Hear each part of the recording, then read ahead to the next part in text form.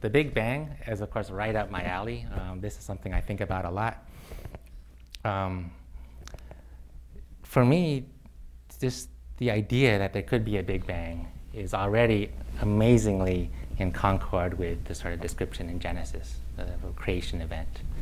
To be completely fair, we don't know exactly how the Big Bang happened, and there are theories like inflation that sort of take you to what some people might call the pre-Big Bang, and whether those are eternal in the future, eternal in the past. This is sort of a topic of current research right now.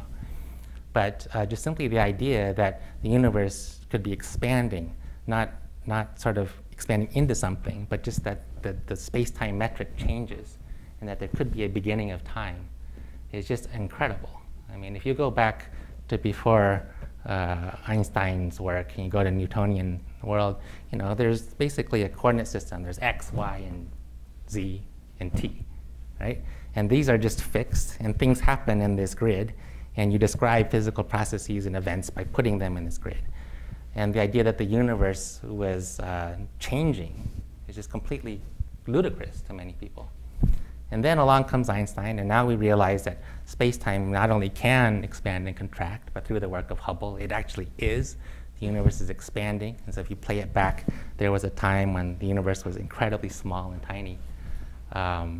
That to me is just mind-boggling, and it actually adds to my sort of confidence that the creation story has some merit.